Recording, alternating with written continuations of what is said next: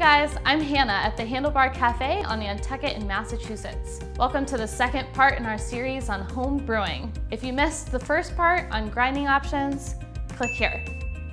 There are many different types of brewing methods, but today we're going to cover three: the Chemex, the Aeropress, and the French press, and compare them with price, effort, and time spent brewing. This is the Chemex. There are many different types of pour-overs. We're going to go over this one today because we offer this at the Handlebar. The vessel is fairly expensive, plus you have to keep in mind the added cost of the filters. It's pretty easy to use and easy to learn.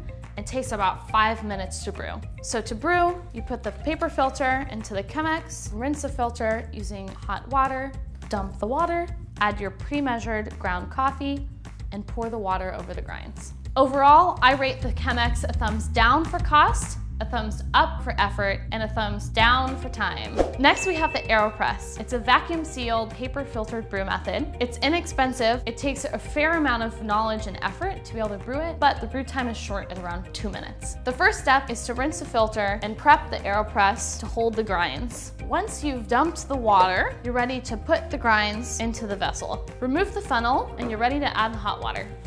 We want to put the plunger on to prevent the coffee from going into the cup before it's done brewing. There are many ways you can brew the Aeropress. For this method, we're waiting about a minute before we plunge the coffee. So once the coffee is brewed, you're ready to plunge the coffee into your cup.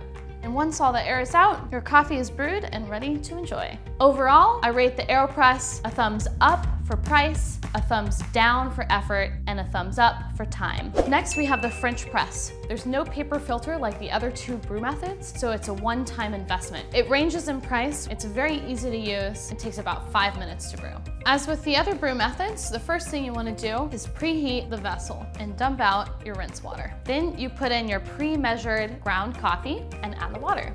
You put the lid on just enough to make sure all the grinds are immersed. And when it's ready, the final step is to push down the strainer all the way to the bottom.